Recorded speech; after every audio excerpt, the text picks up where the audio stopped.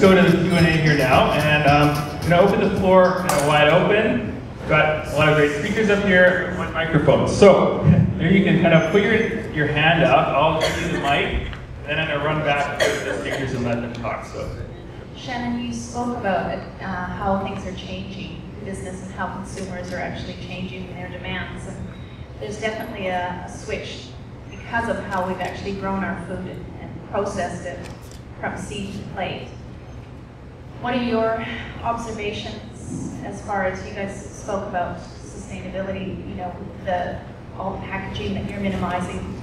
So a lot of people with gluten, allergies and intolerances, all that's coming up for diners and things like that.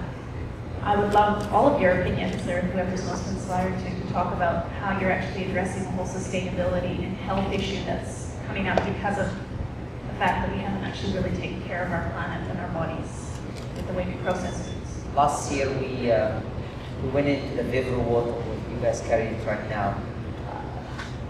We used to average 1.5 containers a month of bottles of waters. Each container will have about 1,500 cases, around 12, and we eliminated that with one shot. So the amount of recycling alone, and forget about the recycling. This container had to go on a ship, come from Italy through the Mediterranean to the Atlantic, get dropped in the East Coast, goes on train, come all the way down here. And it's a massive for the environment. So we switched on that last year, and that's one of the things we do. From a business perspective, I mean, our goal is to make our customer happy every single day. Sometimes people will look at the menu and say, well, I'm a vegetarian. Just pick up the phone and call me. Yes, it is a steakhouse, and we have a fridge 20 by 20, and every cut of meat is hanging in, but we'll cook you vegetarian food if you want. Our job is to make the customers happy. And that's something we're always trying. Got to a point that sometimes we do it and the chefs get tiny bit a little irritated, but I try to calm them down. We have 3 restaurants on one block, 15 feet apart. I get customers walking into Black and Blue, ordering sushi from Coast and pasta from the Italian kitchen.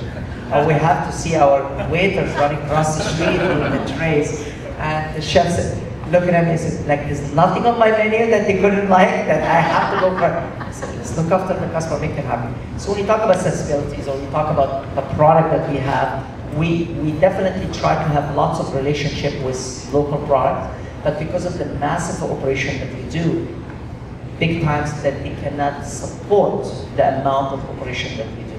I would get Steve have his own boats, and he would call me in the morning, send me a picture of the 100-pound halibut that he just caught.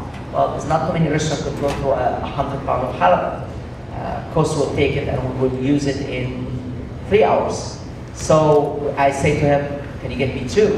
Well, Emad, I just caught one. So we go through that, but we still have to go outside of our resources to try to keep that massive machines going. Okay. Yeah, I'll pass it through. So it's something that we're very aware of, and we take it day by day, try to make the customers happy.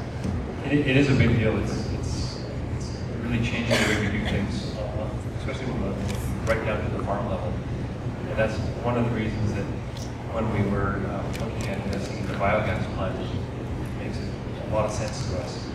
Because one of the things that restaurants and households, and when you're dealing with food, there's food waste, there's peels, there's food that doesn't get eaten, and all those types of things. And right now they're filling our landfills. And the biogas plant is one way that we are helping.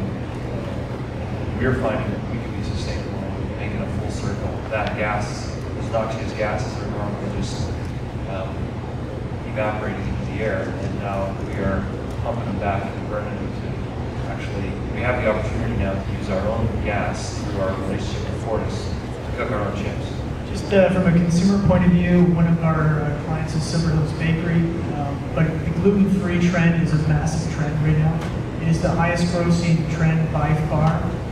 It still represents a small portion, maybe about 2-3% maybe of say larger categories, but it's a massive issue. And what happens is you get consumers that buy gluten-free for one family member, but it's not like they buy double up. They'll buy that one gluten-free product, and then the rest of the family just has to eat it. So even though only, and actually this is probably a very interesting point here, is we're starting to only say 1 out of every 144 person is, say, gluten-free or celiac. But what you have is that there's been a lot of research in proteins of wheat.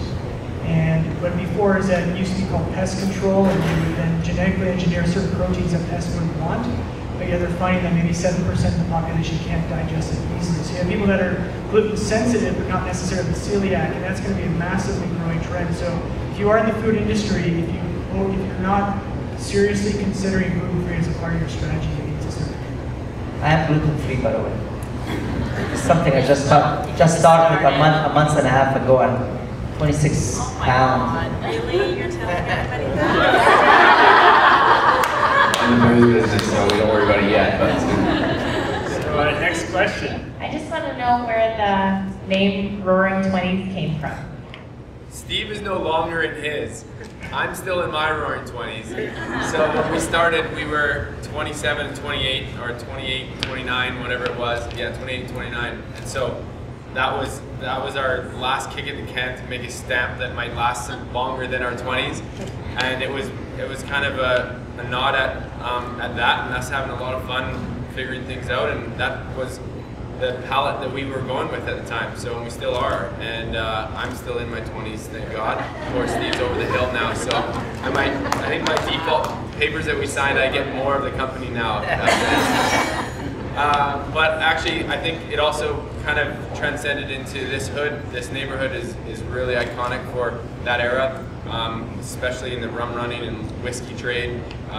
This building was built in 1923, and also, I guess the last one is, that's a pretty cool era in the sense that people were celebrating, you know, and people weren't working corporate jobs anymore, and I think Vancouver is kind of like that in a sense.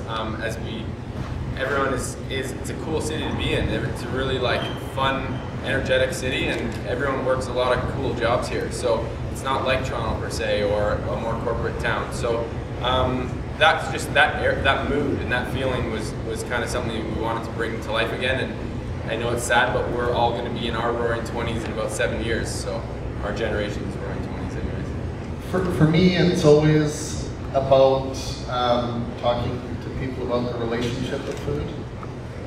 Chocolate's kind of interesting in the sense that it brings up more guilt than it does in a lot of things, and it's a very real thing that people often feel guilty when they eat chocolate. And so there's kind of a misconception. So it's really about, you know, having a proper relation with food. To me, it's just really, so that's what I would talk about. I will give my time to anybody's looking for time. It's a known fact that I get emails all year long of students that they want to business or other, that you just want to sit down with me, and I'll make the time. I always make the time. I find the time somehow. So if they contact, I will always make the time. Might not be next week, but I will always make the time. 4.5 years ago, I moved here from Toronto, and one of the first things I did as a photographer was shoot the 101 Things to Eat Before You Die for Vancouver magazine. And I'm 95% sure you had chocolates in it, because I remember going to your place before, and I know the crackers were in it. So if you could pick one thing in Vancouver to eat before you die, what would it be? Let's start here. I'd like Greg to cover one of my chips with chocolate.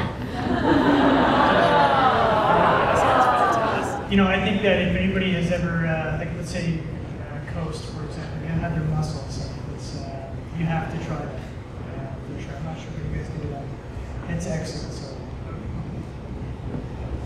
I would do car service at White Spot with the back seats of my truck with my kids, and we'd watch a movie, and they slide the tray in, and I would have a bacon and cheese burger with fries.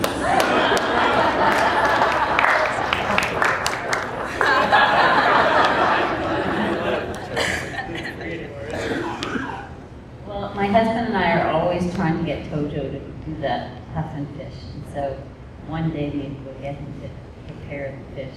It's very, very hard to find a chef that will actually do that. For me, I would actually throw it back at the Hardbite guys, and one of my favorite things when you open a bag of chips is when you get one that's doubled over. So when you put it in your mouth, it's like a double crunch. If I could get a full bag, that's it. It would have to be hand selected, I'm sure, but that would be an absolute highlight. How do I top that? Really? Add some ice cream or something, maybe? I think after we bottle for the next 3 days, 16 hours a day, maybe we'll take a couple bottles of wine over to Black and Blue and get those guys to make us something with our Melback. Okay, perfect. Did you guys hear that? Come and visit me at the fish shack. I'm not leaving the fish shack. Yeah, that's right. Okay, we can take it to the fish shack. Okay. I have some pretty simple tastes, but one of my favorite things to absolutely eat is a baguette, sourdough baguette from Terra Breads, slathered in butter and jam and dipped in a good latte. And it's just, to me, that's just so nice. Hello, just for the Hardbite guys. I fell in love with your chips because I was in an in-store demo and it talked about the Himalayan sea salt that was in it. And I noticed in the new packaging it's not there anymore, it's listed. Is that going to change back at all, or stick with just regular sea salt? Yeah, we actually had the Himalayan debate. How many people here know what Himalayan crystallized salt is? Because you guys are foodies. Gosh, it is actually a very good salt. One of the, and I'm going to let you in on a bit of an insight. One of the issues with Himalayan crystallized salt is that it's very expensive salt. And the one good thing about it is that you don't need to use as much of it though in the application to create that same type of savory type of flavor with it. However, when we first came in, we realized that for about a year, not every package was actually using Himalayan crystallized salt, even though it was being advertised for them, right? No. So what we said is that obviously you can't do that, and so we went through a lot, and we actually did a lot of surveys, and 95% of our consumer base didn't really know what it was, and it was extremely expensive. And so if we wanted to keep the price down of the chips at the shelf, in order to sell more bags, we had to find ways to help decrease costs without sacrificing quality. And so we did a number of different tests on that, and we felt that using a very high-end sea salt still preserved the quality aspects of it, but it is something that we debated for a long time. Because personally, Himalayan crystallized salt is like the premium salt, but we felt people wouldn't pay $4.50 for a 150-gram bag, and that's just the reality of it right now. If you've never seen Himalayan salt, come to Black and Blue. The whole meat cooler is made by salt, by the way. Himalayan salt. Yeah, and it is extremely expensive.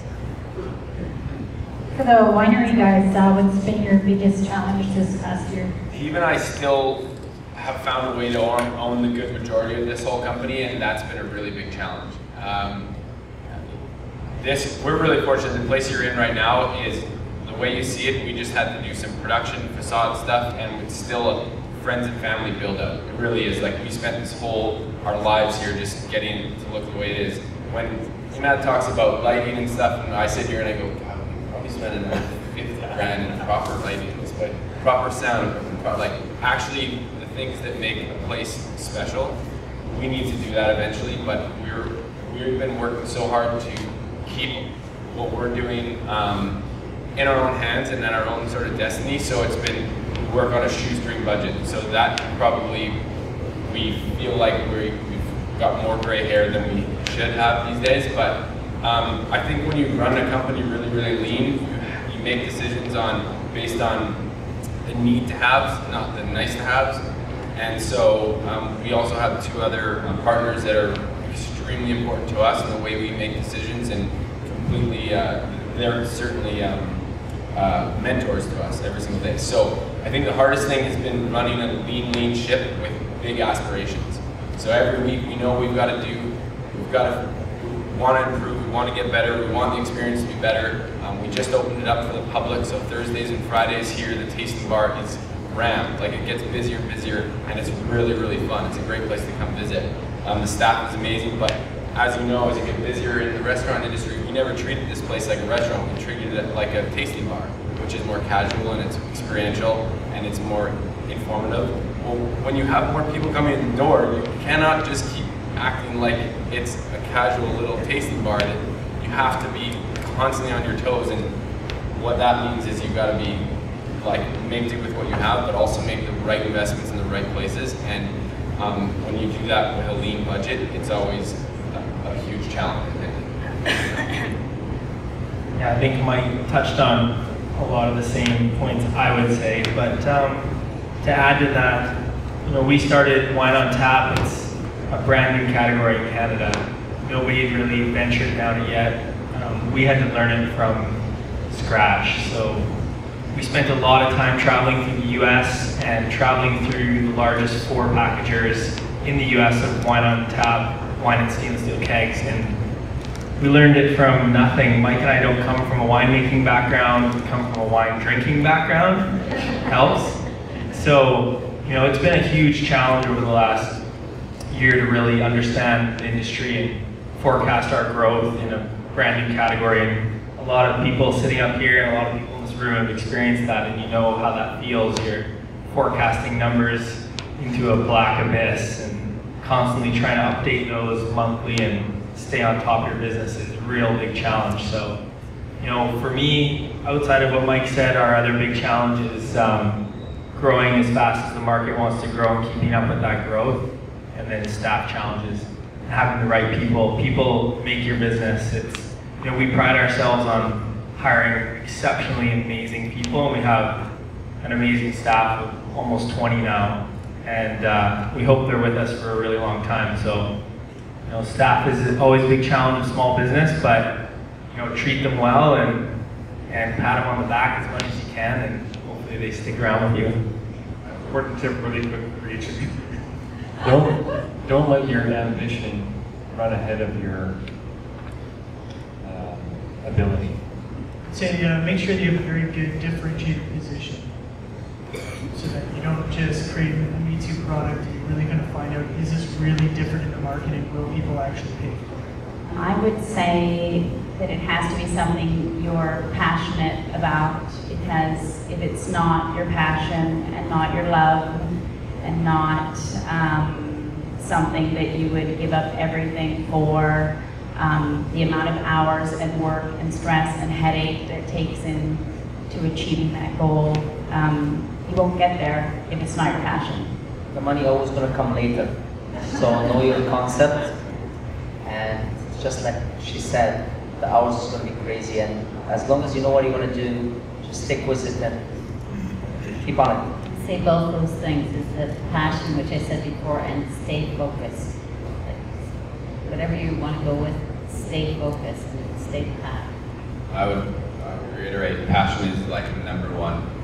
If you don't have that, you shouldn't even start. The other part for us is never stop learning, and we live in such a cool age where you literally don't stop learning. So for your business and life and anything, just always be open to advice, keep learning, and that way your brain, if you've got an entrepreneurial brain, you'll naturally be innovative. Yeah, I would reiterate everything said here. Those are all great points. To maybe add one more thing, if you're ever gonna produce something you're gonna sell, make sure your friends will buy it. If your friends don't like it, don't invest in it, and run away from that. I would reiterate the passion, and truthfully, either have a really good accountant or really know your financials yourself really, really well.